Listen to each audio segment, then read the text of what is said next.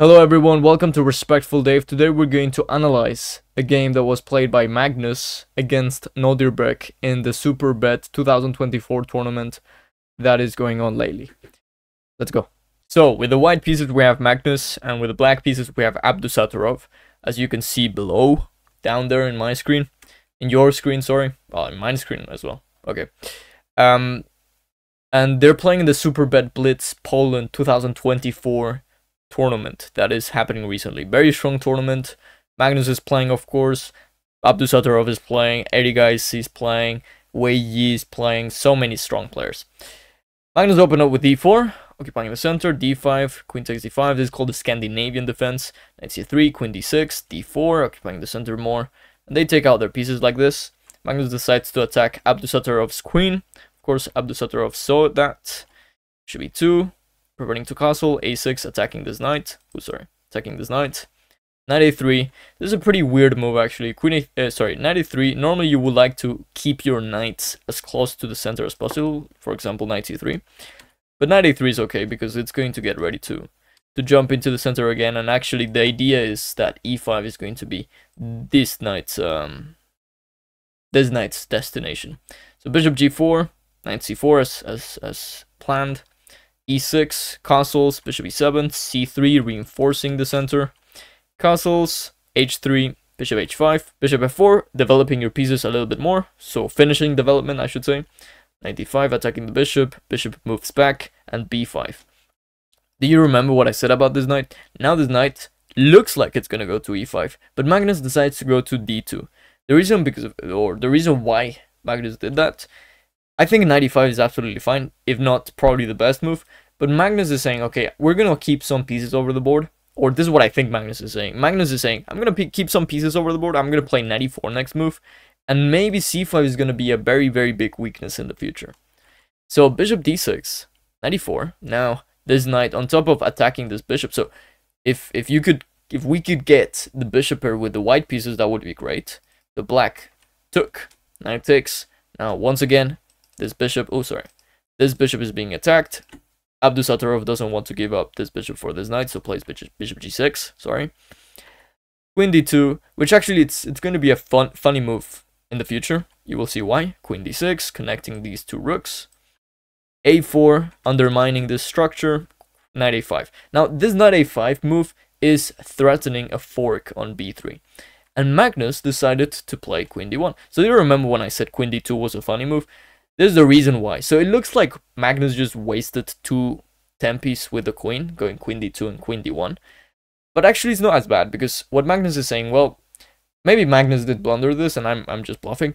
But the reason why Magnus is not so sad or losing in this position is because black, in exchange of the queen loss, the move loss, this knight on a5 is not very close to the center. So black is not happy about that.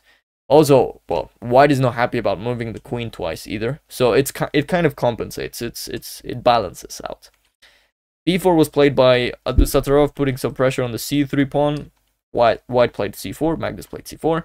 Knight f4, rook e1. This rook is now a little bit more active than before. Little moves, of course. Chess is all about making little moves. Undermining once again, not this pawn like before, but this pawn on d4. So now there's some tension in the center. This is what we call pawn tension. Bishop f1. Now this bishop, it looks like this is a passive move. Why is Magnus putting his pieces like that, David?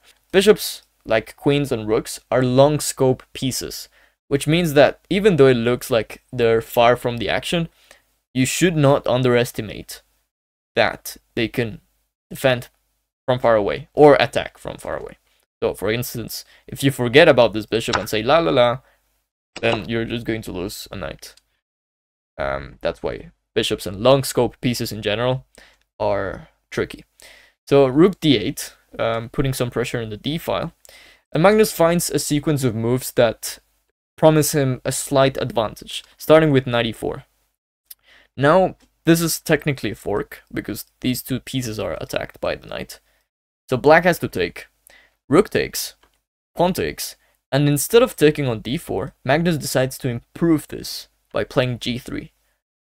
So once again, what does black do? Black has to go back, and now Magnus takes on d4.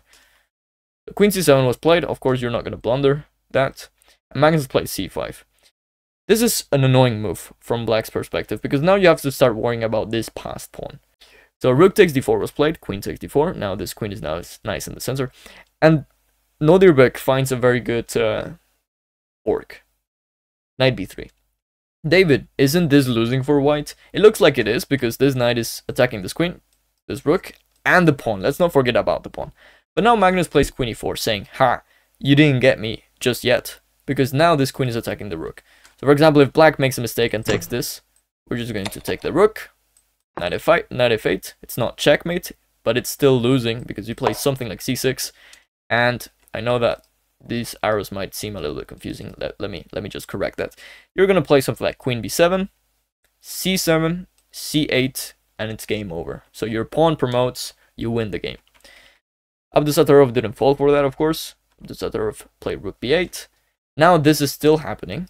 So this fork is still going on. But Magnus finds rook d1, activating the rook. Doesn't care about the pawn, and plays queen c4. Now this is an annoying pin, and you're going to say, David, when I'm down a pawn, I lose the position and I'm absolute rubbish. And when Magnus is down a pawn, he's the best player in the world. Why is that? Well, you have to take a look at this position. So, in this position, white, Magnus, is down a pawn. But the reason why this is actually not that bad is because of the other reasons I told you. So, some things are higher priority than other things. In this position, material is not such a high priority. The highest priority is this bishop being pretty good and activity. So this queen on c4, this rook on d1, sorry, occupying the d file. So it chess is more than material. Don't be materialistic. Take care of your pieces, make sure they're active, and Magnus in this case is pretty active. That's why this is at least okay for white, at least. Instead, queen b6 is a good find by Abdusattorov. b3, this is what we call cementing the structure. So now this pawn is defended by another pawn. Black played h6, just giving some air. This is what we call opening a window, because now there are no back rank issues anymore. But in this position, after rook c1, which is what Magnus played, black played rook c8, queen d4. Once again, we have two pins actually in this position. This knight cannot move for two reasons. First, this is hanging, and second, this is hanging. So 94, something like that. So it's terrible. It's terrible for black. Well, it's terrible in a Blitz game. Maybe it's fine objectively, but let's remind ourselves that this is a Blitz tournament, and in this position, players were already running out of time a little bit. So much easier to play with the white pieces who are more active, rather than with the black pieces who are a little bit passive. Black played a5, h4, trying to kick this knight out, sorry, 97, and the reason why white wanted to kick that knight out is now they get 95 without trading pieces, claiming that this knight is stronger than this knight. That's why Magnus didn't want to trade it. Knight f5, there was some idea of 95, maybe this was better to get to c3, but okay, Abdusattorov played knight f5, queen c4, once again this pin is still going on, rook c7, queen b5, very annoying move. And in fact, it's such an annoying move that Abdusattorov already blundered in this position and played queen d6. And the reason why this is already pretty difficult. I wouldn't call it a blunder, but it's already a difficult position for black, because now white plays queen e8, and that's a very annoying move. Why is this an annoying move? Well, queen f8, which is normally the way you react to these things. Sorry. Queen f8 wouldn't work, because now you take, and you play rook takes c5. David, why is this so strong? Rook takes e5 and you just gave up a rook for a knight. Well, now, Orkland, we check. We take this rook, next move, and we are up a bishop. So, that was pretty good for white. That's why black has to play king h7, that's what happened in the game. But now knight takes f7, and it's not only that you lost the pawn, it's not only that my knight, or Magnus's knight, I should say, is attacking your queen, you're Abdusattorov. But on top of that, after queen d4, white plays h5, and now queen h8 is... Sorry. Whoa. Queen h8 is mate. And there's only one way to stop it, and that's a horrible move, g6. And you're gonna say, David, this is horrible. It is horrible. But look at what's gonna happen. White takes on g6. King takes. Now you can move this knight anywhere and it's gonna be check. That's what we call a discovered check, because you just discover the check. 95, that's a discovered check. In fact, it's a discovered check and a double check, because this knight is also checking the king.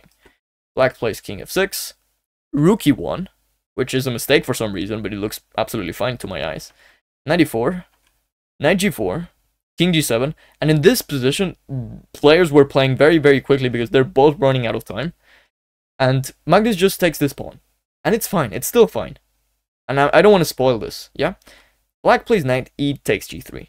Which is a mistake, but okay, everything's a mistake now because they're running out of time. And now 95. Magnus wants to play queen g6 stuff, and Magnus doesn't want to go through like any craziness. Magnus wants to make it as simple as possible. That's what you want to do when you're winning.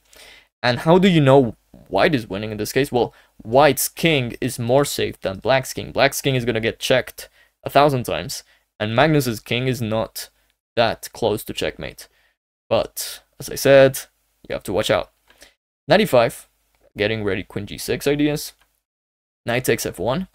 And in this position, White is absolutely winning with a move like queen g6, which is what actually Magnus played. King f8, and queen takes f5.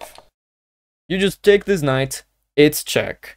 And if Black plays something like king g8, you give this other check, very important. King f8, and then you just take this with a king. And it's fine. White is up a knight. Black's king is in absolute danger. It's an absolute nightmare. For Black. Not for White. White is happy. But instead of that, White gives a check. So Magnus plays queen f6, thinking that after king g8, he can repeat the position with queen g6. So what is repeating the position? Repeating the position is going to this, and maybe Magnus was going to take the knight this time. So he just wanted to gain some time in the clock. So he just wanted to make some quick moves so he could gain a couple of seconds. But what he didn't see is that queen g6 is a big blunder. The reason why this is a big blunder is because now Black plays rook g7. And this queen, you would like to move the queen to e8, for example, but you are pinned. You cannot move the queen because that would be illegal. Your king is behind. And after this move, Magnus instantly resigned and shook his head. Horrible blunder. I haven't seen him blunder like this in a while, but it happens. It happens more in Blitz. And yeah, it was a very exciting game. And that's the reason why Nodirbek is such a tough opponent to beat. He just keeps fighting and fighting. He's such a resilient player. And all credit to him that managed to get from a position, horrible position like this one, where queen h8 looks like it's just game over. Many people would resign in this position, to, of course, playing rook g7 and earning the tables immediately. Yeah.